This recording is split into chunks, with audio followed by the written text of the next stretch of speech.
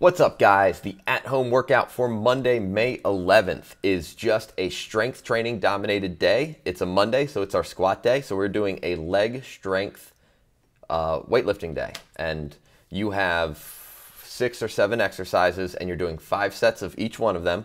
And each one should be done for the maximum quality and effort that you can get from each individual set. So you're going to rest as much as is needed between each one so that they are maximum effort. This is all about strength building, so you should feel a muscle burn, but you should really try to push the intensity and load of each set and the difficulty of each set and not worry about how much your lungs are burning and whether or not you're collapsed on the floor sweating afterwards. Let this be an intelligent lifting day where you're getting stronger, thinking about our big strategy, and then if you feel like you have extra effort, you should put that effort into the kitchen with meals and meal prep or digesting some of the extra information that we posted for this week. So we love strength days and building muscle and building glutes. Let's do the work.